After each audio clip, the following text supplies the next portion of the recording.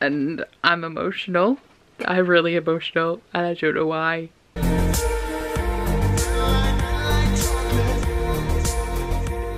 Hey guys, so it's time for another book diary, and this one is for Tower of Dawn by Sarah J. Maas. So I'm 120 pages into this. As you know, if you've been watching my channel, I don't particularly want to read it. Kingdom of Ash is already out now, but I've been slacking and I am behind.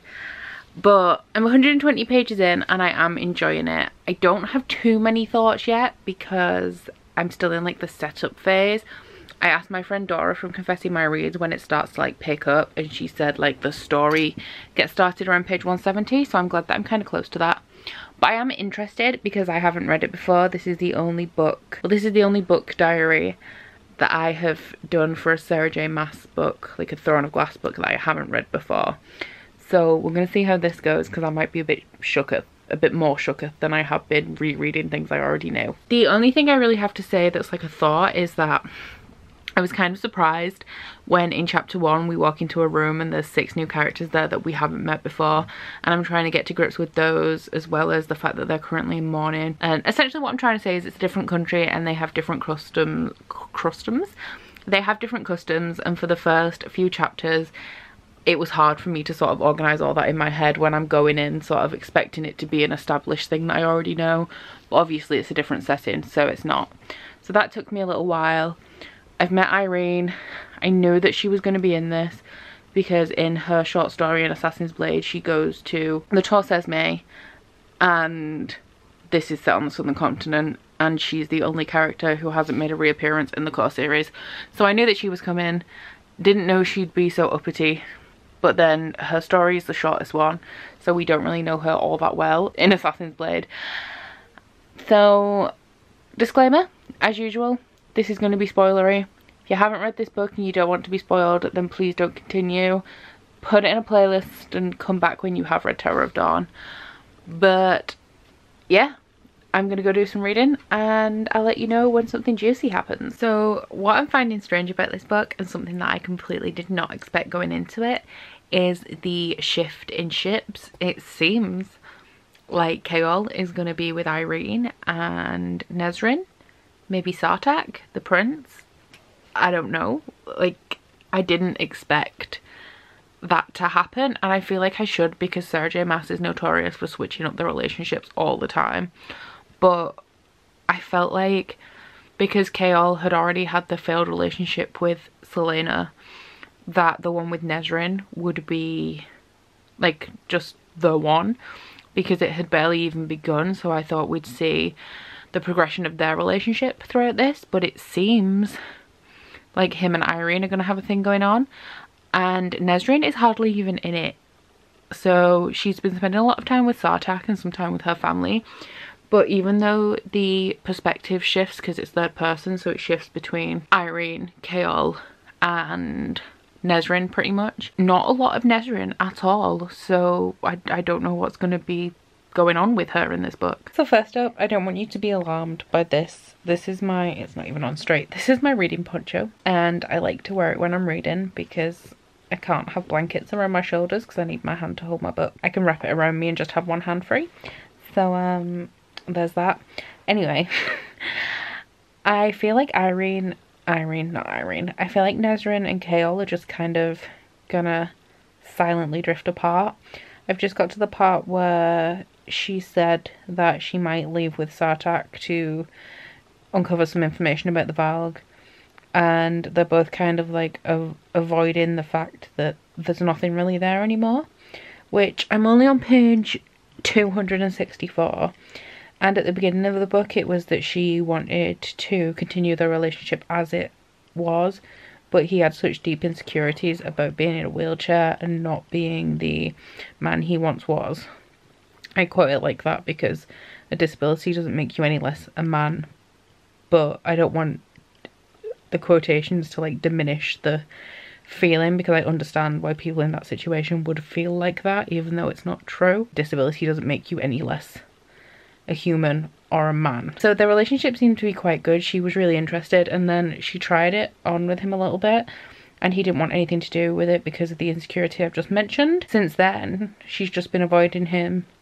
He's not been avoiding her, but she's not been around. and now she's like seems over it. So it's a weird way to end the relationship. I'm guessing that somewhere later in the book they're going to have an actual discussion where they talk about it, but I can't say for sure because I don't know yet. So I just read chapter 27, and that is where Irene is returning to Chaol's rooms after they've sort of had a disagreement because he was upset that Nesrin had left but he hadn't told her, and she's on her way back and she's being stalked, and so she runs in and she barricades herself into his bedroom with him, and there's a Valg, assumedly, it hasn't been seen, but there's a Valg at the door like shouting her name, and this is the first chapter where it's been like super compelling and I'm so into it. But sadly I only have one more chapter and then I'm up to part 2, and then I'm gonna go to sleep. I've read about 100 and I will have read about 135 pages today. So I've read a huge chunk. I just want to continue, but I also kind of want to get some sleep. Has anybody else noticed that the horse warriors of the southern continent are like essentially Dothraki warriors? Because I got to the bit where they're talking about how they train the riders, and Sartak said that by 6 they can stand on a horse, and I was like, oh my god, the Dothraki. The princes and princesses of the southern continent really seem to have it in for Chaol and really just do not want to join him.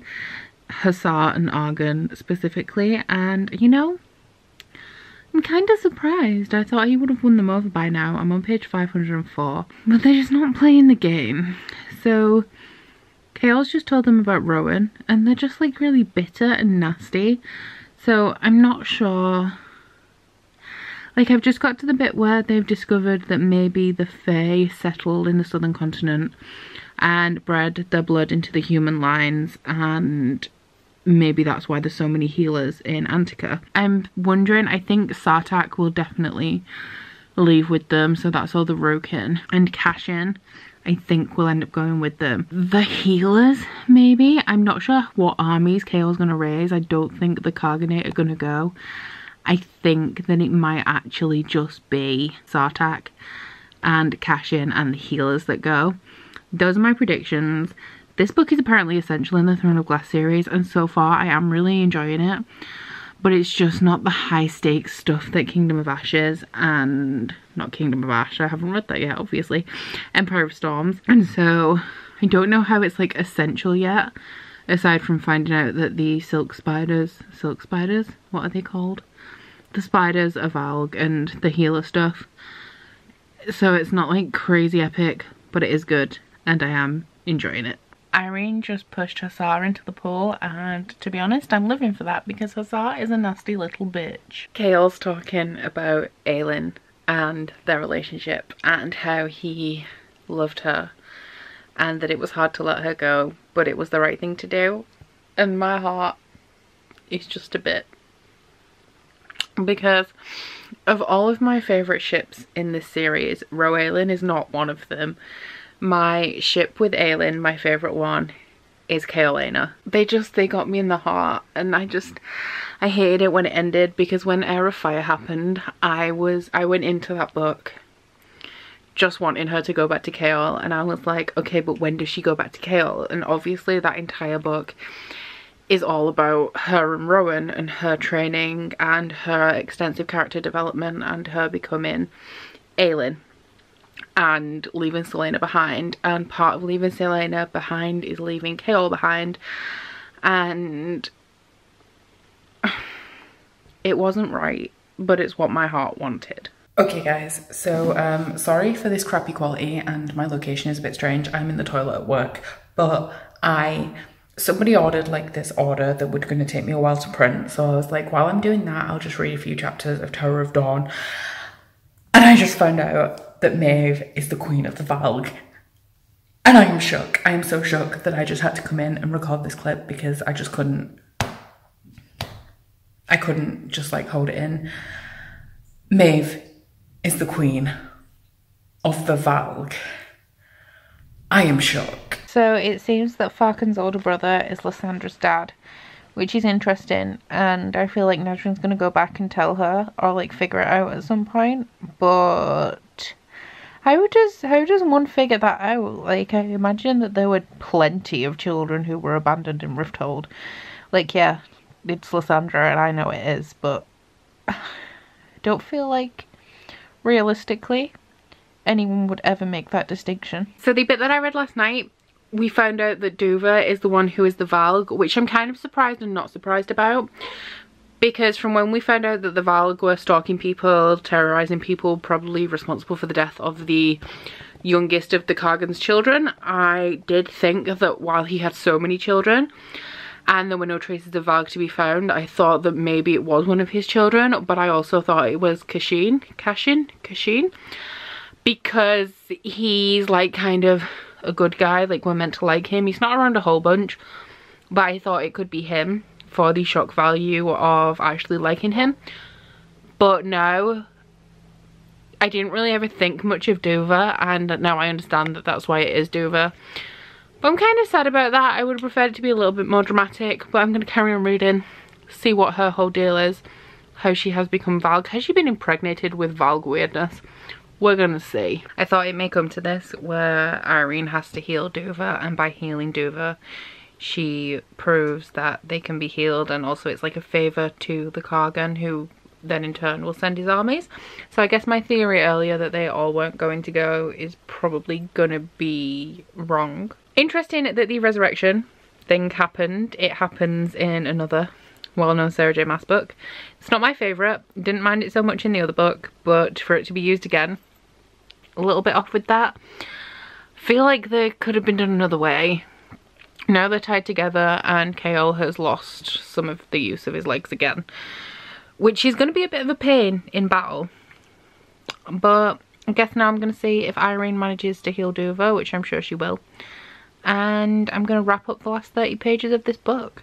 So I'm tearing up at Tower of Dawn and nothing is really happening, so this does not bode well for Kingdom of Ash, because that's going to make me a mess if I can't even handle a bit of nothing really too emotional in this. So Hussar has just pledged the Armada along with Sartak's Rook Riders, and they're all going to head to the Northern Continent, and they're all going to go for Aelin, who isn't Aelin, she's Lysandra.